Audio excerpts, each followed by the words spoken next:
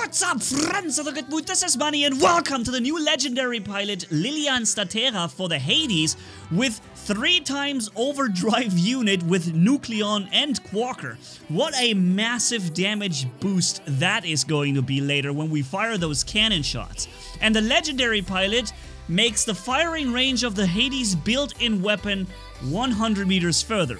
When I read this, I was like, wow, from 500 meters, gaining an additional 600 meters means 1,100 meters, which would have made sense, because that is also the cannon range of Nashorn, for example, you know? I thought, whoa, the cannon now fires 1,100 meters, how awesome is that, right? That would make sense, but in fact, this only means 600 meters altogether, so an increase in range of 100 meters. And over the course of this video, I'm showing you now the legendary pilot, together with this amazing Quarker Nucleon setup and the Overdrive module, where we do tremendous damage, getting godlike after godlike after godlike, okay? But that's because of the Nucleon and Quarker and because of the HADES. It's not because of the Nucleon, not because of the legendary pilot, alright? And I'm gonna also explain to you guys why I think the legendary pilot isn't really that good, and what they could have done instead to make it interesting, you know? But let's first run through some of these enemies here. What I have to do is I have to take damage. Below 75%, you see it in the upper left corner, past this line. And now that we are past the line, we're actually going to do 75% increased damage. Look at that. You see the damage that this guy down there took? That was 3 cannon shots. Holy cow. That was absolute insanity right there. And with the 600 meters built-in cannon, for example, one thing I can do is kill this leech, okay?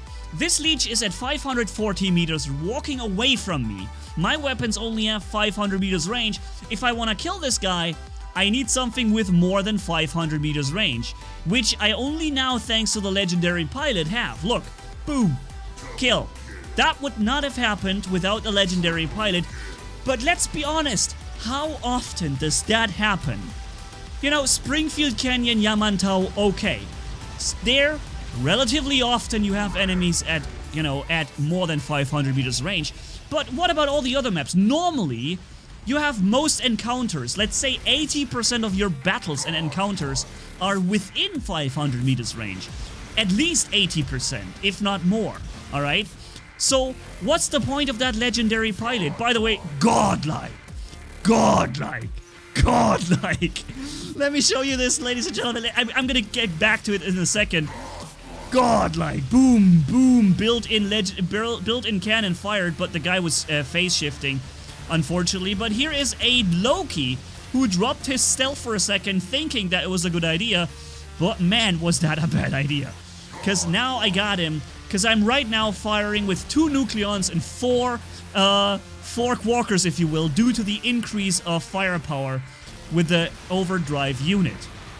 Alright, so this guy's gonna leech us in a second, but let's first go and have some fun with those dudes here. Did I mention that we were at godlike? Godlike. Oh my gosh. This is just insane. The HADES is really, really fun, I gotta say, ladies and gentlemen. Here I need some help, and look who's coming. It's the Ares. And he's coming to help me out big time here with the HADES shield.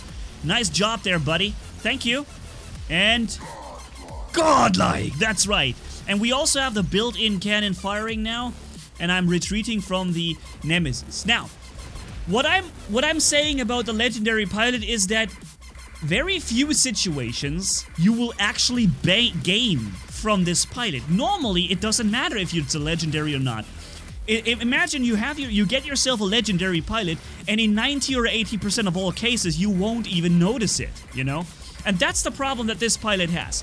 Pixonic, in case you're seeing this, here's a suggestion. You could rework this pilot, Nucleon Quarker, or whatever her name was, to, instead of increasing the built-in weapons range, either increase it really to 1,100 meters, right? Because that's not really overpowered. It just means that the cannon fires 1,100 meters, isn't it? You know, it's not really like you're going to kill people at that range just because you're firing those cannons. It means you have the same range with the cannon that a cannon has, right? But here's another suggestion, in case you're not liking that one very much. Look what we're doing to this guy. He's got the bug where he can't land. He's stuck on the top of the skybox, basically. And look what we're doing to these Titans, by the way. We are, as I said, within the 75% increase mark of the weapons, so that every weapon fire shot, built-in or normal weapons, is increased by that much. This is a lot of damage output, ladies and gentlemen. It's crazy. Alright? But again, to my other suggestion, instead of increasing range, how about you increase the amount of cannon shots by 1, right? Instead, or maybe by 2. Depends on the balancing. I guess you could test it out a little, and whether you think it's better 2 or 1 additional shot.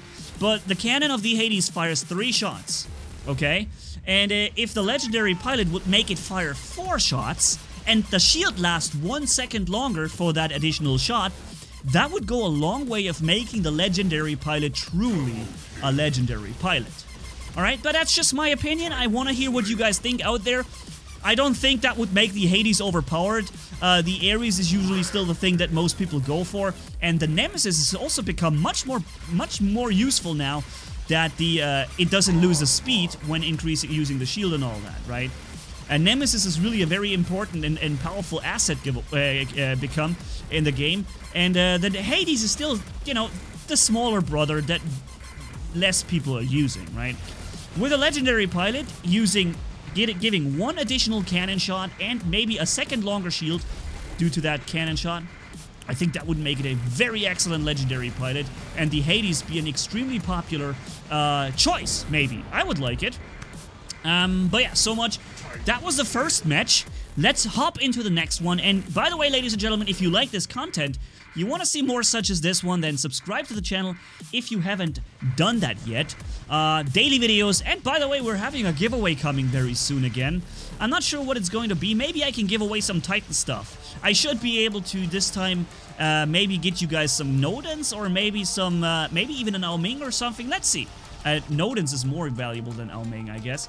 So, yeah, I'll see what I can do and what I can come up with, and what permission I can get from Pixonic in case of giveaway price pool, right?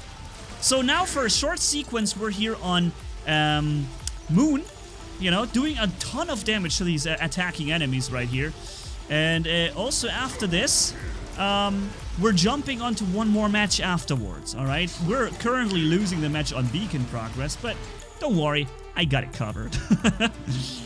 So, yeah, I'd really like to hear what you guys think. I'm accelerating the gameplay here. But what do you think about my suggestion with 1 more cannon shot? The advantage is that the legendary pilot would now be useful in any situation, right? No matter what range you're in, you're basically gaining an additional shot, so a little bit more damage output, and you have that shield 1 second longer for it. In any condition, that would make the pilot useful. Which, you know, Liliana here is only very... For example, on this map, I have Liliana on it. I gain nothing for it. I have a legendary pilot on this Hades, and it's like I have none, because there is literally no difference whatsoever in playstyle for me. No benefit, no gain, nothing. Completely...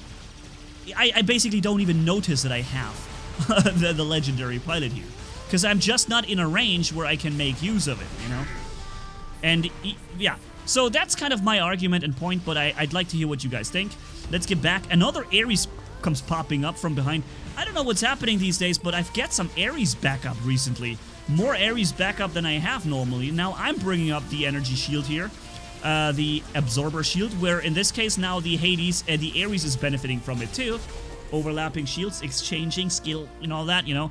That used, by the way, this was the thing that broke the game back in the days, right? Multiple Ares, overlapping shields. Very little skill required to make it happen. But nowadays, you don't see those things all the time anymore on every corner. So I guess it's no more ridiculously overpowered. There are lots of counters now. You have fast blitz robots with resistance running into the shield.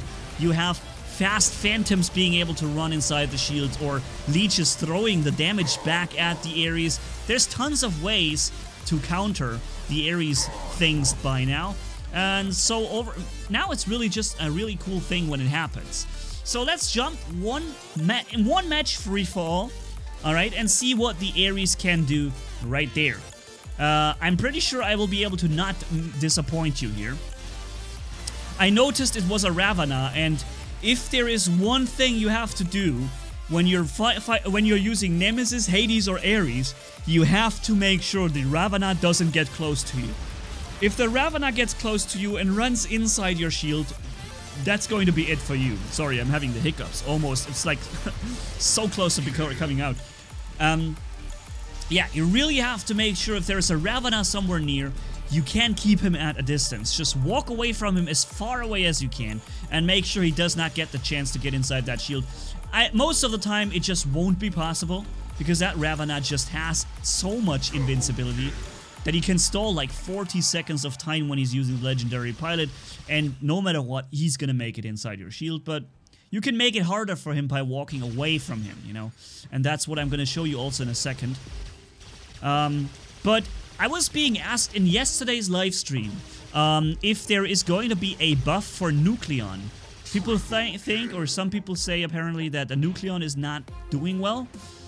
For a heavy weapon, I guess you could argue that it, you know, it's not very far away from the Atomizer. But keep in mind, it has an endless reload. I don't think that Nucleon should be performing ridiculously strong. Here, this is one of the situations now where I can make use of Liliana's skill here. Enemies are way out of 500 meters. I have no way of getting closer because otherwise I would fall down. So I have to shoot from here, and I'm trying to kill steal. I'm trying to kill steal that Mercury. Boom. Boom. Unfortunately, the Storm Ravana makes it, but it could have worked. And that was thanks to the Legendary Pilot. But again, once a match or so. One single time within a match where I notice I have a Legendary Pilot. I don't know if that's really worth it. I'd much rather have one more shot. Okay, so what was I? What was I at? I don't know. Bringing up the energy shield here, built in the absorber shield. Shooting at that Ravana, but it seemed, even though I got a hit indicator, it didn't really seem to work. Didn't do any damage to him. And this is the example that I meant. Look, there's a Ravana now. I fired at him, now he's mad at me, and he wants to take revenge for the shots that I've made. So he came closer, and I knew I can't stop him from getting close. The only thing I can do is just make him run further, right? And if I get across the bridge, then he's gonna have to use 3 invincibilities just to follow me through, you know?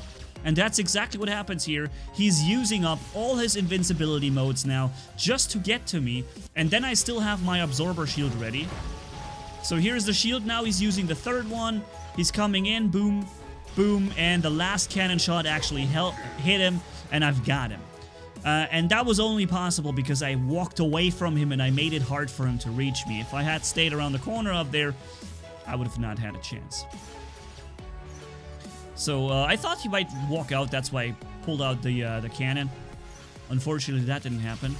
But now he wants to brawl. What he doesn't know is that I'm within the territory of 75% more damage due to the Overdrive module, so I am able to dish out a tremendous amount of damage really quickly here with those fast-firing weapons.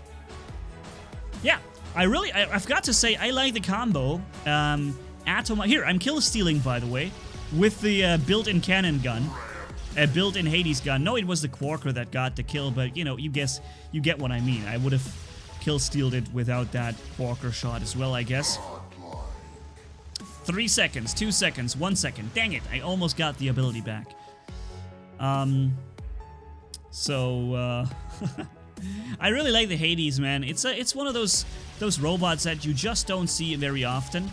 By the way, this guy up there used his shield. In case you didn't notice, when I spawned, I noticed he had been using his shield. Just for a second. I saw the purple shielding, so I knew his shield isn't ready.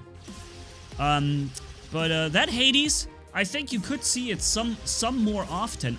My own account even has an Hades. I don't have the Legendary Pilot.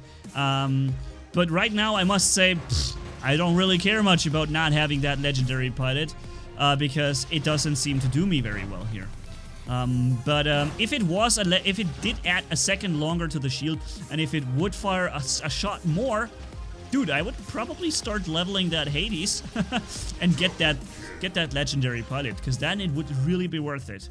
Firing 4 cannon shots, right?